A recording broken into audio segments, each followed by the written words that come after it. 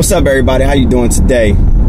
I see a lot of people out here creating limits for themselves, saying they can't do something. I see a lot of people out here saying that it's too hard. You know, when you focus on what's too hard, you're not going to get it done.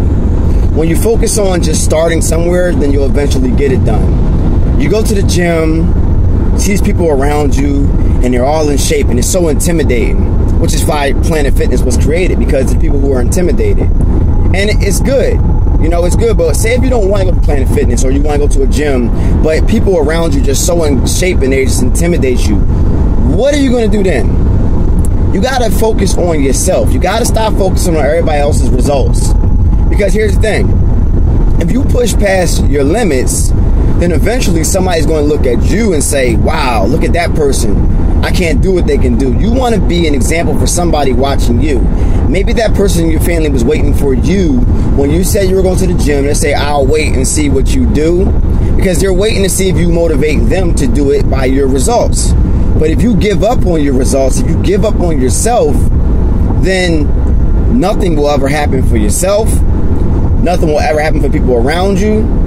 Nothing will ever happen. And when you stop believing in yourself, you got to understand what kind of ripple effect that will have on your circle and the people around you that you probably could have changed for the better. But you were too afraid to go to the gym and start somewhere. If you don't start somewhere, then you're going to continue to look at yourself with no confidence. You're going to continue to look at yourself unhappy the way you look. You're going to continue to look at yourself discouraged. You must get there and start somewhere.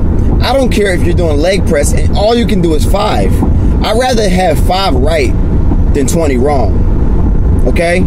If I'm having a class and you see people in my class that are in shape and you're like, I can never be in their shape, well, then you lost. The battle's over. You lost. You got to think about your results, because eventually you'll get there. And everybody that I've ever trained who has gotten results have not worried about the other person unless they was making a competition and say, I'm going to look like that person. You know, because in life, your 3 C's, which I always say. You're complacent, you're complaining, or you're competing. When you're growing in life, you're competing. When you're not growing in life and you're just stuck, you're stagnant, or you're complacent.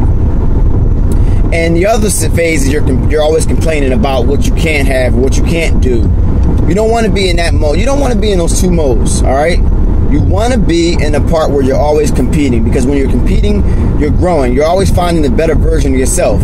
But if you don't find a better version of yourself, then you're doing the other 2 C's. And you must understand that you must push past your limits.